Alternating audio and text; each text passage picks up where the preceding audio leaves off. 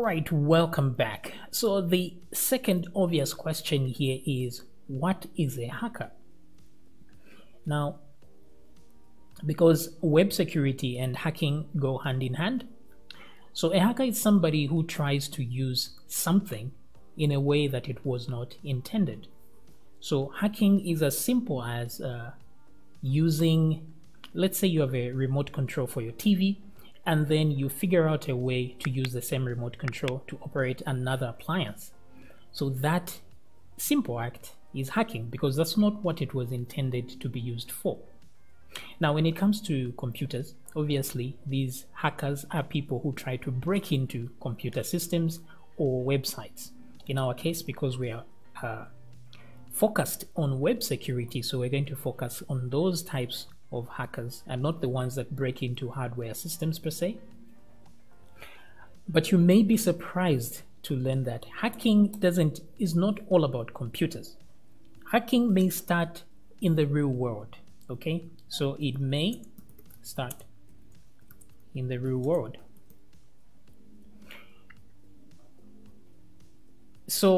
But before we go to this, let's look at the types of hackers that exist. Now, everybody knows this. There's two types of hackers. There's the black hat and white hat hackers. So obviously the white ones are the good guys and the black ones are the bad guys.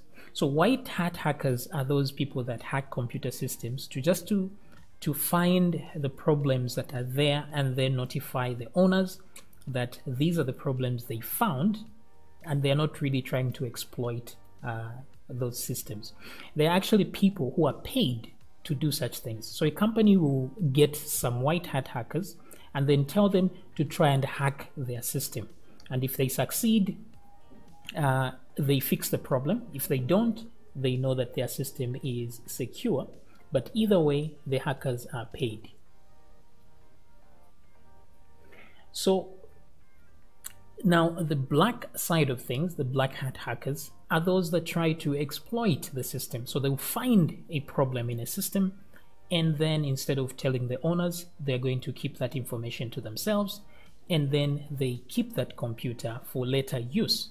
So they may steal the processing power from your computer, therefore your computer stops functioning normal, or they can use your computer to send spam emails to other people, because they don't want to do it themselves. So a black hat hacker can do so much damage to your system if they take over. They may not do something right away, but they'll keep your computer as what is called a botnet.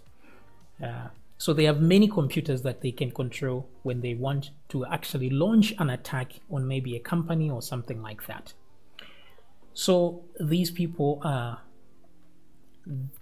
these are the people we want to prevent from taking over our website or computer system, right? So let's look at the types of black hat hackers, because they are white. We don't really need to worry about white hat hackers, because those are the good guys. And sometimes they lead to new innovations and all that. But let's look at the black ones, because these are the more interesting and the ones that we should have, that we should be careful about.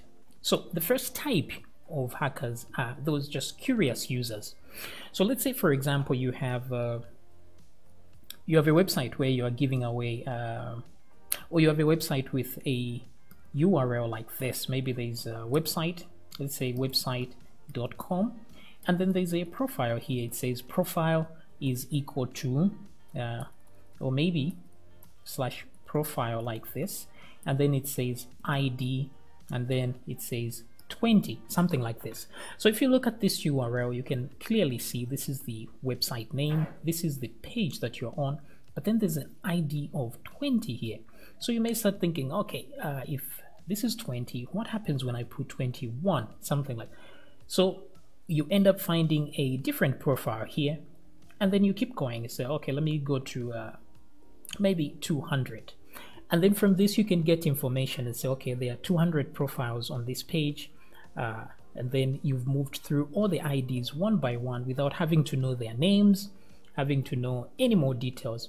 So this can just be a curious user but they may end up finding information that was supposed to be secret. So you could have a website where you are selling a PDF, for example, and then somebody finds a way to beat your system just to get a free download of that PDF. So those are what we classify as just curious users. So those are the things you should these are the people you should worry about and put security measures to avoid such things. And then we have these script kiddies. So script kiddies are those types of hackers that don't really know how to write their own software, but they just get scripts from the internet and then they give it a try.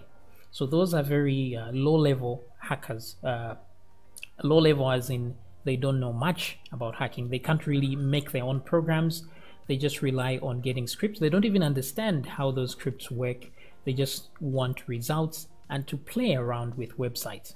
So those guys not really much to worry about, because usually the scripts they get are of very well-known security flaws in websites. So by the time they get those scripts, it means those problems have actually been fixed. So usually those scripts may not work unless you have a website where you have completely not done any website security. Then things like SQL injection, those are very common things, and script kiddies will try and figure those things out. So these two you can worry about. And then there are these guys that are thrill seekers. These guys just want to see what happens. They're just really interested in playing for fun. You know, they just do it because they want to see if they are able to actually hack into a system. Now, you may not need to worry about these guys so much, because these guys usually go for the big fish. They want to see how far they can actually go. So if you're running a small website and you don't really pose a threat to them, because it doesn't really feel, it's not really a thrill to try and hack your small website, because they know they can actually do it if they wanted to. So these guys usually go for the big fish. Hacktivists. These are politically motivated people that want to hack big organizations or state-owned things. For example, they want to go for the FBI or the CIA or things like that. So you don't really need to worry about these guys. Then there are those that are trophy hunters as well. These guys go for the big fish because they want to earn a trophy and say, the fact that I got this means I actually hacked into this system.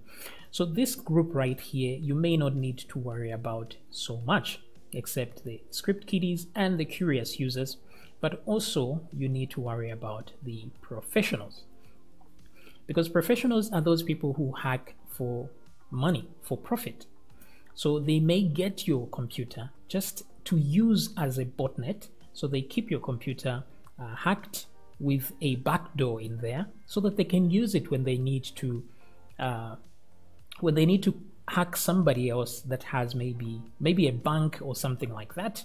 So they can use your computer in that process. Now, these professionals can range from just very low skill hackers to very advanced and the best of the best. So this is the area that you need to worry about more. So those are the types of hackers and hacking scenarios we're going to be looking at. So we're going to look at all the methods, or some of the methods, some of the common methods these guys use in order to hack your system.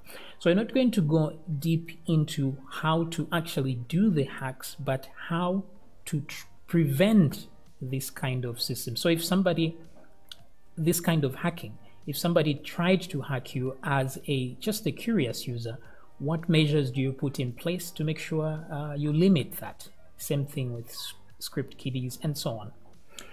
Okay, so I will see you in the next video where we talk about the first thing, which is social engineering.